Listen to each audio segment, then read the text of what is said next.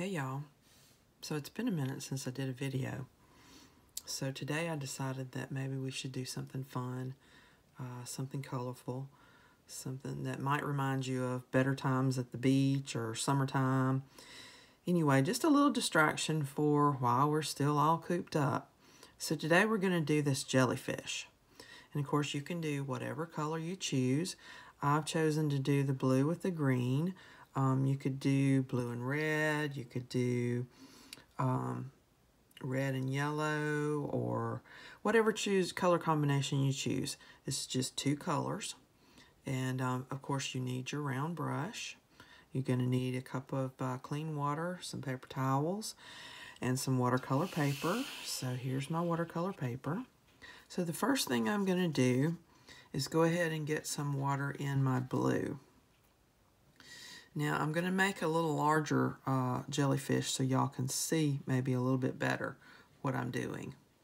Alright, so the first thing I'm going to do is just kind of make my outline here of the top of the jellyfish. So I'm just going to kind of come around like this,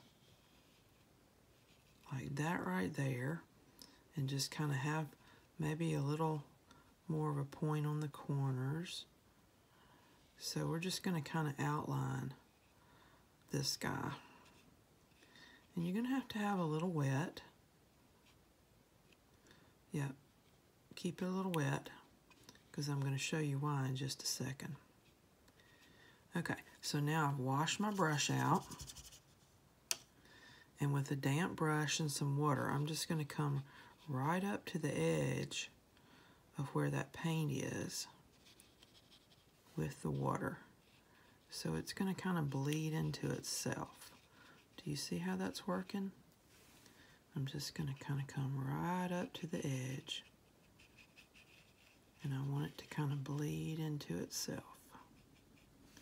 But we're leaving, if you can see, we're leaving that white area right in there, because I want it to give kind of the idea of it being very light and airy and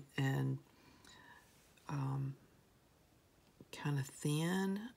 You know how jellyfish moves in the water, and they move that around, that top part around, to propel themselves through the water. So I'm just going to kind of come back with some of the paint and kind of bring that top down a little bit too, because I want that to be just a little bit darker.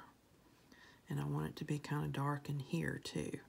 So I'm bringing some more paint around and just letting it kind of flow. Y'all see how that's working? So just paint and water is all this is. And where it's wet is where that's going to flow into. But again, we're keeping that area right there open and free from color, because we want it to really look kind of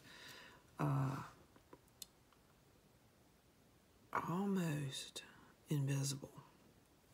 Alright, the next thing we're going to do, while it's still wet, we're going to come down just a little bit with that little area there. So it's going to make it look like the other half of the jellyfish's top. Okay, so that's where we are with everything.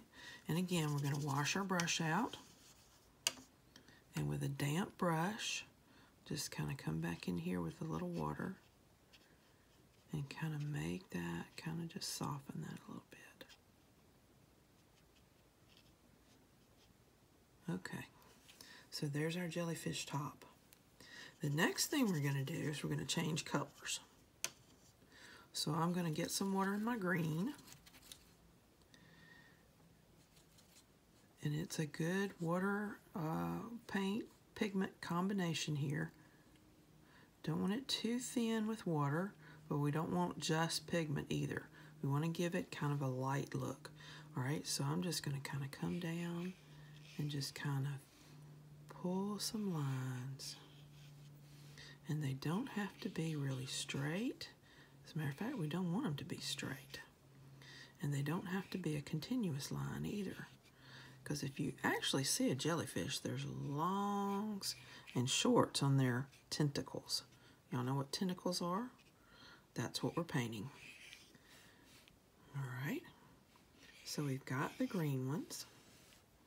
And we're just going to kind of come in here with a little, I'm going to wash my brush out. And with a little damp brush, I'm just going to kind of come in here and pull some of this color. Just pull it around just a little bit. Because I want to soften that just a hair. Some of that. Just kind of give it the idea. Okay. Just kind of soften some of that. Okay, so we've got it softened. And I'm washing my brush out again. And I'm going to go back to this area up here because I see I have a really harsh line there.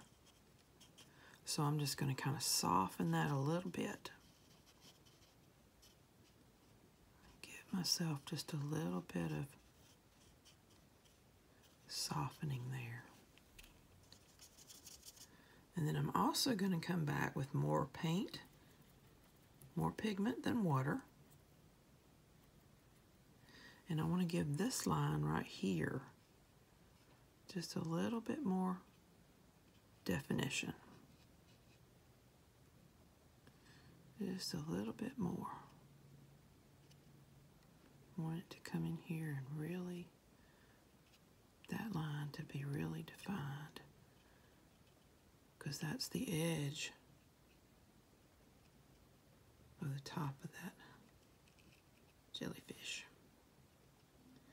We really want it to have some lines coming up from it. Okay, now with that same paint, we're going to pull some more tentacles down and pull some blue ones down. Oh, I have more paint than I have water. To make it move, to make it flow smoothly, got to have some water in it.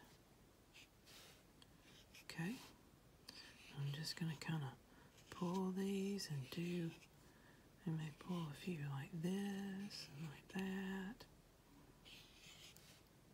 Just pull a few down.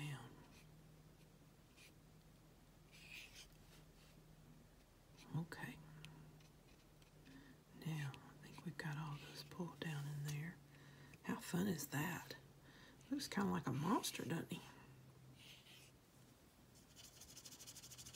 Okay, last step, and this is just going to give us kind of some blue water, kind of give the idea, the impression of, and I'm just picking up a really light amount of paint here and just putting some blue kind of around in the area of, kind of like back behind and down in here, just to kind of give the impression of it being surrounded by water. And again, we want some darks and lights in here.